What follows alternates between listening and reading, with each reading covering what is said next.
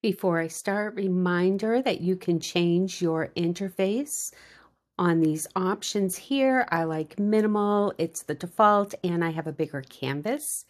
What I came to show you was these can be kind of small. So see where I have these two arrows?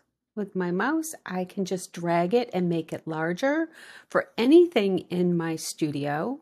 In the scenes, you can see them better now when they're larger. In the media, very helpful. You also can do the same thing with your timeline. Move it up. I press F so I can see my full canvas. When I drag it down, F can replace a quick replace of doing the camera zoom here. Remember that you can also have this larger on that side, or change the size of your tracks to small or medium or large.